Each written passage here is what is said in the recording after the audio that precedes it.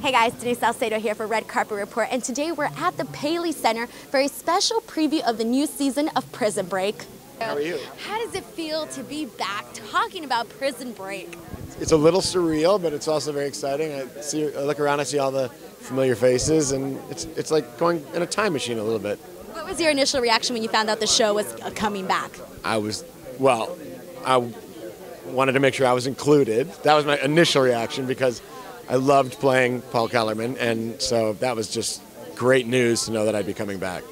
You have this huge break from playing a certain character, and now you're jumping back into it. As an actor, what kind of mentality do you have to get into it to prepare back for this role that you used to know so well? I went back and watched almost every episode, which was so enjoyable.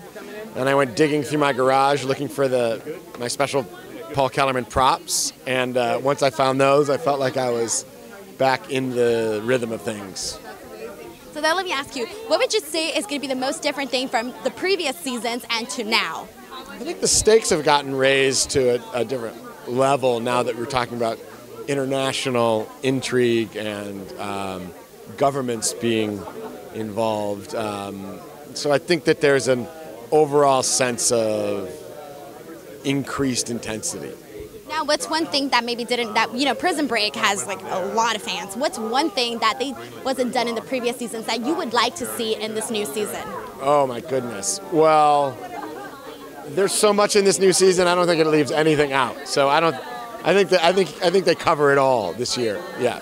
And last question, what kind of feedback have you been getting from longtime Prison Break fans already?